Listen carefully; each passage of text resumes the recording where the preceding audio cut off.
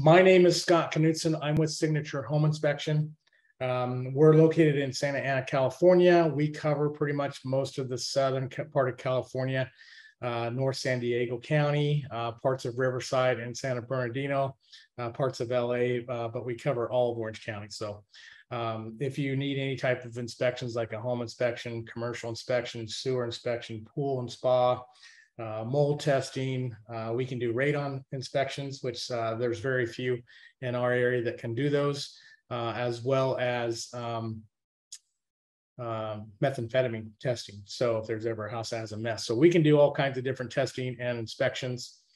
I'm going to give you our contact information at the end of the class, where you can reach us out if you have any questions, and give you our information where if you need to order inspection, you can do that online as well. So a little bit about myself. I've been doing inspections, I believe it's 20 years in May.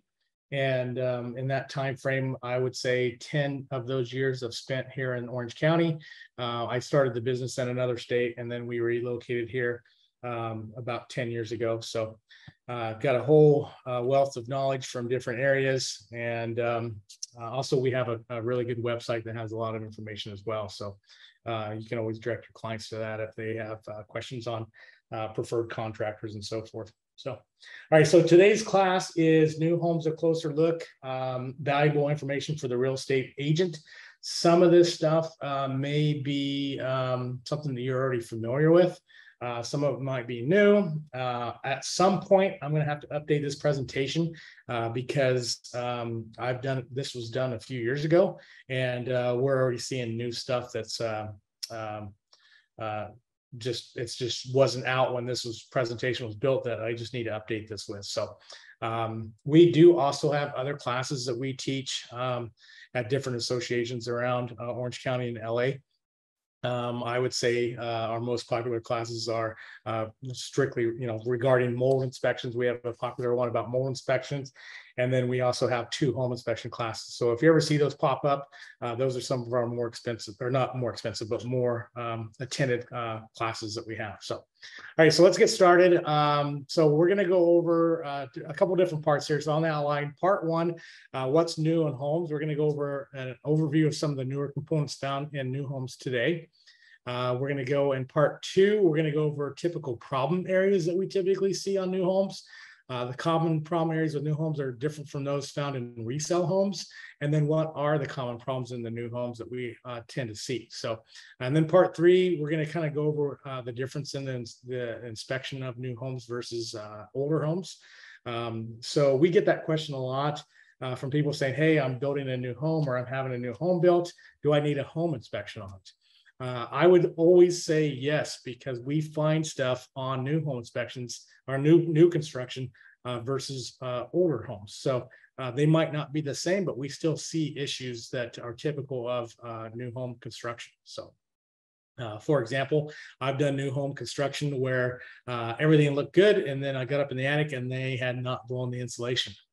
That might not have been found until 3 or 4 months later, where after the summer, they're like, man, my AC's not working. I can't figure out why the house isn't cooling down.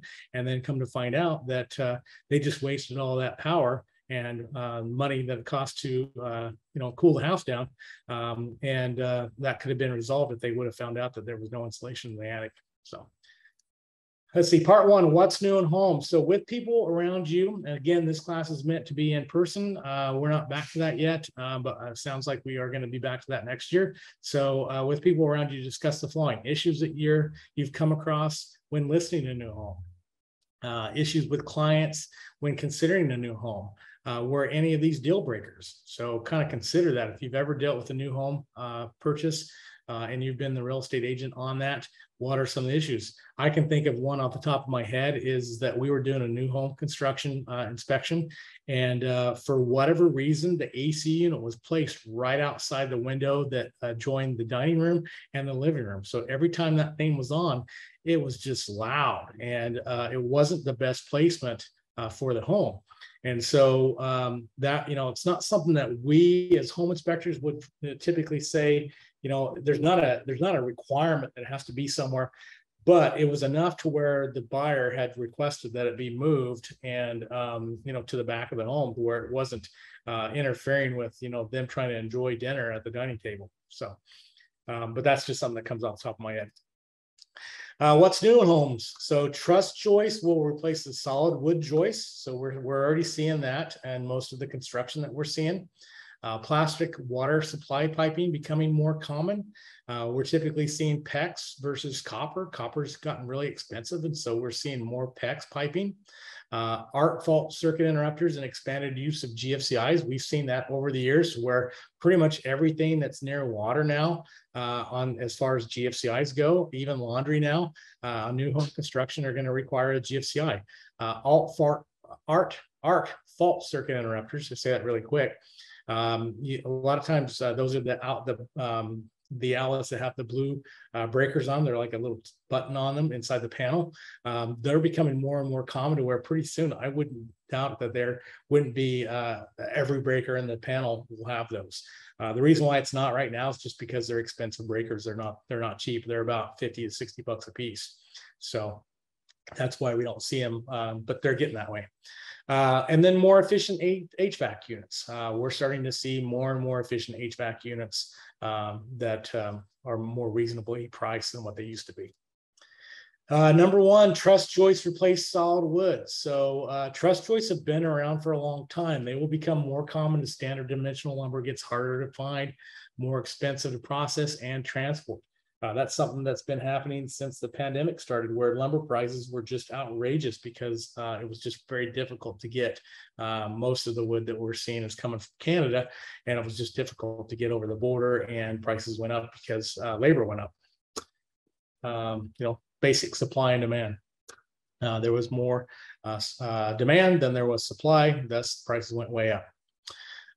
Dimensional lumber. You have dimensional lumber are wood members cut from trees.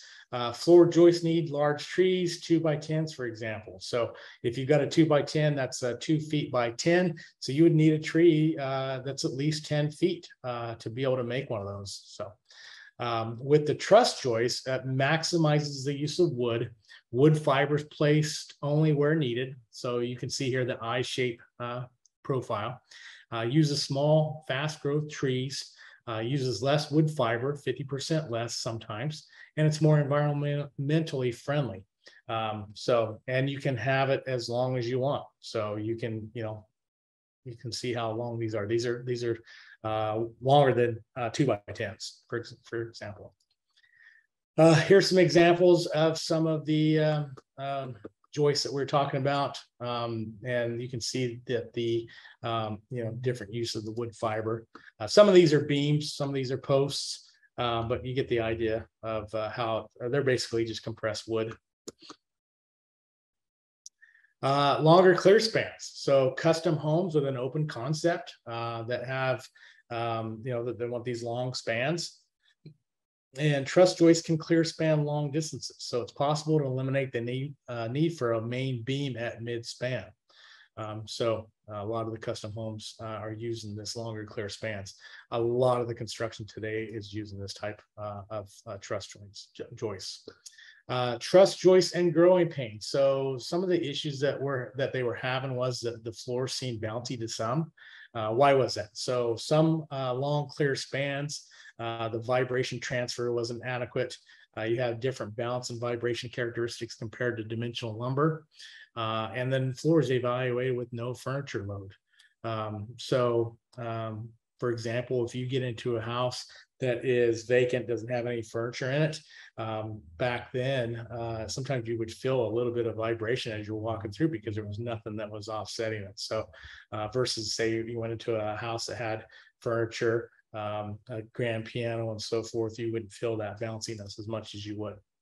Long clear spans. So some of this you won't need to have to exactly know all this, but I just wanted to give you some talking points, kind of give you an overview. So if you hear this L360, L480, you'll kind of know what they're talking about. So allowable deflection is a percentage of span. So the longer the spans means the greater deflection. Span meaning, or deflection meaning how much vibration is in it. So the L360 versus the L480 example, span is 15 feet.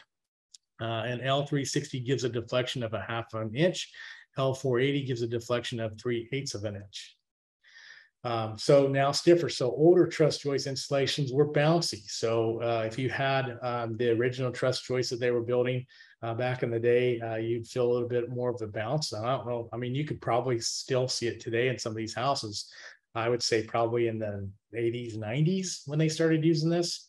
Sometimes you'll feel that bounce when you're walking around. It has nothing to do with the structural integrity. It's just the joist, the deflection wasn't high enough. So, for example, match deflection and strength of dimensional lumber was an L360, left a perception of a bouncy floor.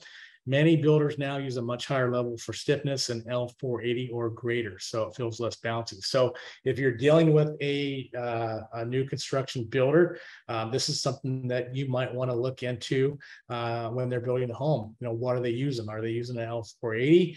Are they, you know, are they doing the minimum? That would be the minimum today, would be the L480. If, say, for example, it's an L580, for example, then they're using a higher level of truss for more stiffness.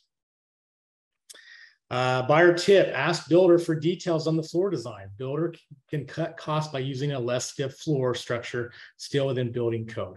Stiffer floor costs more, but feels better. What's the deflection design criteria used for the floor design? So you could ask that question, what's the deflection? If they, you know, such as an L360 or 480. So usually the higher the number, the better. I've got a friend that just bought a new construction last year. I think his 1-year warranty is coming up. And I was in the home, and it's just crazy how they're just doing the bare minimum. A lot of these contractor or construction companies are. I think he said his list for his 11-month warranty, 12-month warranty, but we call it 11-month because you want to get it done before so they have time to repair it. I think he had 16 items that he wanted them to come out and fix. And I told him, I actually stayed with him over the weekend, and I said, add locks on bedroom doors. They had, the bedroom doors didn't even have locks on. And I don't know if that's a requirement, but, that is something that should be standard, but they're just, I don't know if the cost is that big of a difference. Maybe it's a couple dollars. But I guess apparently it adds up, because how I can go into a house and I can tell if it's a low quality build and they're skimping on stuff is based off of the toilet. If it's the elongated bowl versus the not elongated bowl, if they're using the not the short bowl, they're trying to save money. They're being cheap. It's not that much more expensive to have the elongated bowl, but builders will do that. So, it is what it is. Apparently, some of the builders now aren't even doing upgrades. There are, maybe now they are, but back when the market was hot, they were just basically saying, this is what you're getting. So, because they could charge for that. So, number 2, plastic water supply pipe. We're talking about the interior water supply. So copper has been the standard quality for many years. Early plastic pipe was a problem, so this is polybutylene. That is typically the gray piping, and I've got a picture after this slide of what that type typically looks like. I haven't seen too much of that piping. I have seen a little bit in North San Diego County, but that type of piping, if we see polybutylene piping, we will recommend that it be further evaluated by a plumber, because they have had so many problems with it that we don't want to put you in jeopardy. We don't want to put us in jeopardy of having any issues with that, because if it doesn't have issues now, it will in the future. It's kind of like some of these the problems that we've had with slab leaks, where they, embedded all the piping in the concrete. I remember when they were doing that in the 90s, I'm like, this does not make sense, because at the time I worked for a contractor and was building houses with them, and they're burying these pipes in the concrete. I'm like, what happens if there's ever a leak? What happens? And it just didn't make sense. And so that now we have all these slab leaks because of it. So same with the polybutylene piping. If there's not any issues, you will have issues at some point. Current plastic pipe does not have the problems of poly B. So that's where I'm typically talking about PEX. So I'll show you a picture of that here shortly. Why plastic pipe? It's quick to install. There's fewer joints, long rolls of pipe. The pipe can be pulled throughout the house. You can have multiple parallel runs rather than series of tree type structure. And better water flow characteristics and less pressure drop with multiple fixture operations. So, what I like about this type of piping is I don't see it too much in California, but in other areas you can have like these manifolds. They're like a plumbing manifold, and it's kind of like a junction box for electrical. And you can actually open up the box and you can actually turn off the water in a certain area where you want it to turn off. If you're going to be working in a certain area. So that's kind of neat how they have that. And I think I might have a picture of that. Oh, just a picture of the old copper piping. I mean, they still use it today, but it's more expensive to pipe a house with copper. Here's some pictures. So the red and the blue are PEX. You've got the copper here at the bottom here to the left. That's what polybutylene typically looked like. And then some of this other piping would be piping for plumbing fixtures. Blue, they don't think they do the blue or red anymore. They typically will have just a white pipe, and then you'll have like a blue line on it and then a red line, and that will tell you whether it's hot or cold. So this one would be the hot and this would be the cold. Quality plastic used today is PEX. It's cross-linked polyethylene. It's not a new system. It's been in use for many years in Europe for supply plumbing and radiant heat applications. It's a high quality system and it has a long lifespan. When they say it's not a new system, for example, tankless water heaters. Tankless water heaters are relatively becoming more, they're relatively newer in the US, but they've been used for years overseas. And the main reason why is because, if you've ever been to Europe and you've been in a small apartment, there's really no place for a big water tank. And so they've been using, the tankless water heater systems for a while now. So same with this PEX. It was just easier to pipe, some of those older, buildings that were built, 1700s, 1600s, very difficult to go in and replace all the piping. It's just a lot easier to pull that plastic piping through. So number 3, we're going over to electrical. So AFCI and GFCI. So GFCI stands for ground fault circuit interrupter. Helps to prevent serious electrocution. Not new, but newly expanded use. I had a Zoom call before this, so bear with me on my voice. And then the AFCI. So AFCI stands for ARC fault circuit interrupter, protects the house from possible fire from arcing in the electrical system. It's been used in new homes only since 2006. So GFCIs today on houses would be typically, rule of thumb is within 6 feet of water. So we typically will see that in the kitchen, bathrooms, garages, exterior, now in the laundry rooms, and then anywhere outside. So if you've got outlets out by the pool, even if it's underneath what do they call it, a gazebo, they would still need to be GFCI protected because it's outside. This is just an image of that AFCI. This is kind of what it does. So you have this little blue button. I got to get a better picture of it. But for example, if somebody was to hang a picture and they hit into the electrical wire, it'll flip that breaker off. AFCIs are currently used only for bedroom circuits in new homes. That's been expanded since this presentation was created, but not by much. So not required in all areas of the home because of the high cost of these breakers. Over time, more areas of the home will require AFCI protection due to electrical codes. So, next one, efficient air conditioning. So if you've ever heard the word SEER, SEER stands for Seasonal Energy Efficiency Ratio. As of 2006, there are new minimum efficiency requirements. And since 2006, they've probably updated that since, but I'm going to go through some of these for you. New systems are at least 30% more efficient than systems from a few years ago. Minimum SEER since 2006 was a SEER of 13. Energy Star rating is a minimum SEER of 14. Prior to 87, typical was 7 to 8. From 87 to 2006, minimum was 10.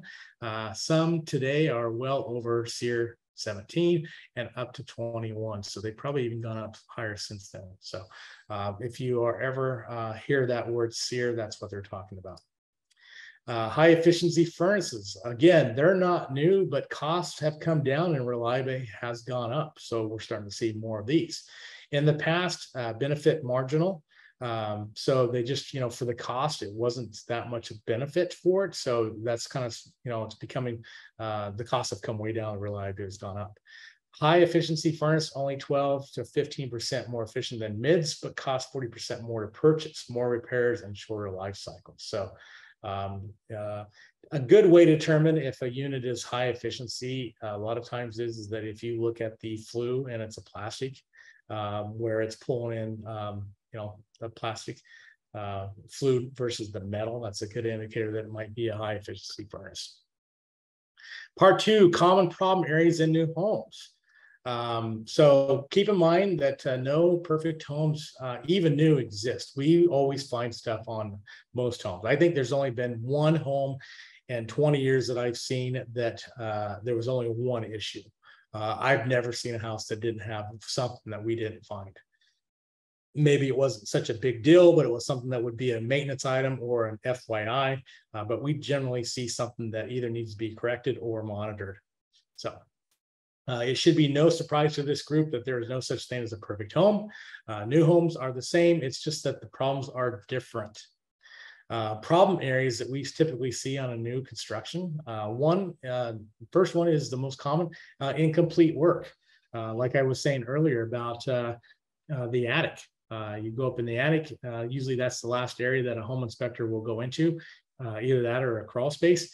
And that's usually where we see a lot of the incomplete work is up in the attic, because they either forget about it or they, it's out of sight, out of mind. So that's usually the most common, was incomplete work, stuff that was damaged, that either a tile was damaged and they didn't see it, or they've got a window frame that's broke. We see stuff like that all the time. Stuff that's missing. A lot of times once we inspect the roof, there will be tiles that will be missing. There will be flashing that's missing that you can't see. And then the other is imperfect workmanship. When houses are flying off the shelf like they have been the last few years, builders are basically hiring whoever they can get. And sometimes that means sub-quality contractors. And so they get imperfect workmanship. And when they're going fast, they make errors, they make mistakes. And so that's something to where a lot of times people, when they're doing a new build, they will hire what's called a phase inspection, and they can actually do inspections in phases. So they make sure that it's done correctly as they're building the house. Let's look at some examples of common issues with new homes, including interior and exterior finish issues, grading issues, roofing issues, insulation and ducting issues, and last but not least, structural issues. So interior and exterior. Sometimes a lot of the most common that we see is tile and floor damage. That's a common defect. Maybe minor repair or major issue, maybe caused by floor framing issues, subfloor issues, inadequate mortar thickness for tile type. A lot of times when you, depending on the type of tile that they're using, if they don't use the correct thickness for the mortar, the tile will just start to loosen up and it'll start to crack. Inadequate floor stiffness for the tile type, and then sloppy tile or grout work. We see that a lot. And here is the tile grout damage, very common. This does not mean that this is a big defect, but it shouldn't happen this fast. So what happens is when you're doing the corners of a shower, for example, and they lay this grout in here, there's, if they don't do it correctly, it'll shrink. And then when it shrinks, it starts to crack. Some of them will have a type of grout that can actually, it's kind of more of a rubberized grout to where it will, adjust for the shrinkage. But on this one here, you would have to regrout this or seal it. Sub-quality workmanship, broken tile, it's not even lined up correctly. So you can see here how this is like a door frame where the wood floor meets the tile. They just missed it. So Water leaks are common issues in new homes. Improper caulking or grout, missing or sloppy flashing, foundation shrinkage cracks. This is down in the basement where there was water that was coming up from the floor. Siding, poor siding installation is a common new home defect. Buckling and bowing of siding material, improper attachment, wood siding too close to the roof, poor flashing. We see that quite a bit. Here's some siding. This is composite siding, not the highest quality. We do see it around quite a bit. Problem with this type of siding is that if it gets wet, it becomes really brittle. The positive thing is that it's relatively inexpensive to replace. So, but these are, pop nail heads. Grading issues where they don't backflow properly. Here is on a house that has a basement that a couple of issues here. If you've ever seen an inspector make a note of downspout extensions, this is a perfect example why. So you might think that it's a minor issue, but if I see a downspout extension that turns right next to the house, they've got a splash block here, but it's really not doing anything. That splash block should be turned this way and pulling that water away. But since it's not, it's really not doing anything. That water is basically pooling around this area and it's settling the soil. And what happens over time is that, anytime you have a heavy rainstorm, that water is just going to pool right here. It's going to go right into the basement. So ideally, downspout extensions should turn 3 to 6 feet away from the house. That's what we like to see ideally. In California, we don't get a lot of rain, but still doesn't matter. We still recommend 3 to 6 feet. Here's some grading issues to where you probably see that we see this quite a bit, where the grading is right up against the seal plate. So underneath this wall, you have what's called a seal plate, and it's made out of redwood. And that redwood's there for a reason, because they don't want that seal plate to rot out. And so redwood's it's a higher quality wood, and it doesn't rot like normal wood would. It will over time, but when you have moisture that gets in there, and over time it'll just start to seep in there, and sometimes it can rot out your wall from the outside. So ideally, we like to see, again, 3 to 6 inches of minimum of 3 inches where you can see the actual foundation wall. Other things with this issue is that subterranean termites in our area love to go in from the ground up. We have typically two types we have the swarmers that fly, and then the ones that come up from the ground.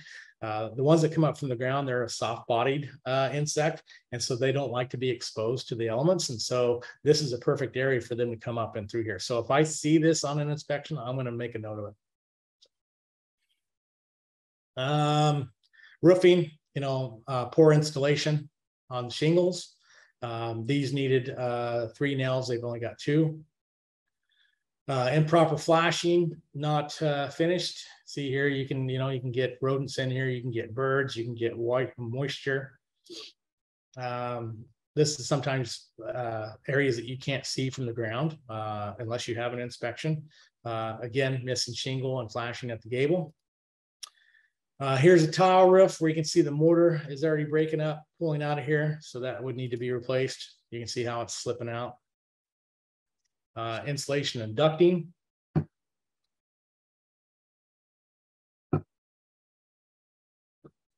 This is an attic, missing insulation in the attic. What happens is that if you're trying to heat your house or cool your house during the summer or heat it during the wintertime, that heat will just go right up out of this area. So you'd want to make sure that you fill this back in with insulation. So they might have done a repair or might have put in. What happens a lot of times is if somebody comes in and puts in recessed lights, they will move that away so they can put the lights in, but they don't put it back, which just drives me crazy. So, or they did some kind of roof repair and then they didn't put the insulation back. 6 inches of insulation is supposed to be 10.75 on the data plate. So you should have another almost 6 inches more, or 5 inches more. This is the ductwork where it connects into the return. You can see here how it wasn't sealed properly. You're going to lose your heating and cooling efficiency if it's not done properly. Disconnected ducting. You can see here how it's dropped out. You don't want to be heating an unfinished space or cooling an unfinished space. Not very efficient. Here is airflow from that one. So that one there, basically, you know, when we're checking to make sure that there's proper airflow coming out of each ductwork or vents, we're checking that. Structure, here's some shrinkage cracks. Again, some shrinkage cracks here. Settlement cracks, foundation cracks. You know, typically we see this type of stuff. It could be something that's minor, but when we see cracks that are over a certain size, we're going to recommend that be you know, checked out. Don't want to mess around with structural issues. So, you know, if you suspect that there might be a structural problem, don't mess around with it. You don't want to be sued later on. If you suspect that there's a structural, or if your client says anything, you know, this is my recommendation. If your client says something like, hey, my family's got asthma, I would really like to have the house tested for air quality, for mold specifically, don't say, no, you don't need it, it's not that worried. You know, if they bring it up, recommend the testing. If they are worried about a structural problem, you know, if they think that there's a structural problem, get a structural engineer out there or get a contractor that's familiar with that. Don't you know, you just don't, you want to avoid the lawsuits. If they're buying a house that's up on the hill and they're concerned about the soil, you should have somebody that's on, you know, that you can call right away, a soil engineer that can come out and put their mind at ease. You know, you don't want to say, oh, you don't need that. If they're bringing it up, they have a concern about it, and you should make sure that, you know, make sure that everything's covered, so you're covering, you know, your butt later on. Excessive brick overhang. Here is where plumbers should never have access to a saw. They basically will come in here, and this is just the way that the architect drew it up. Not really the plumber's fault, but they should probably go to the contractor first and say, hey, you know, this framing or this joist is right where my pipe needs to be. So right now, they've just structurally altered this, and this is a weakness in the structure because they cut that. Doesn't mean it can't be fixed, but it needs to be fixed. So here again, they cut this floor joist. When they cut it like that, that just basically ruined that whole floor joist. There's no way to repair this. So they would have to fix that. It'd probably be a pretty expensive fix. Damaged floor joist, again, weakened. Here, there's no truss hangers installed. There should be a metal bracket truss hanger. Here's one that's not properly installed, and it's not big enough. It's not long enough. So this construction company just basically was using whatever they had. They were just grabbing, you know, oh, you know, here's some missing ones. You know, it's not in the right bracket. Cross bracing not properly installed. You can see here how it's popped out. It's not, you know, and what that does is that keeps those the floor joists from separating or going wider or too narrow.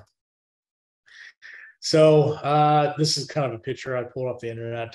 Look at that driveway. Who in their right mind would think that that was okay? Here's some pictures. Again, that's an SUV. That's a Suburban or a Yukon.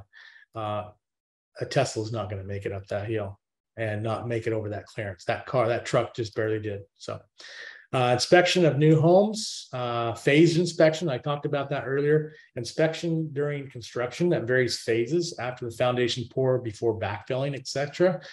This is the best way to uncover construction defects. If you're building a custom home, a lot of times banks will not, you know, and you're actually building it yourself. A lot of times the banks won't release the money unless there's somebody that's doing these phase inspections to let them know, okay, they put up the drywall, we're ready for the next allotment of money. So they don't just say, here's $500,000 to build a house.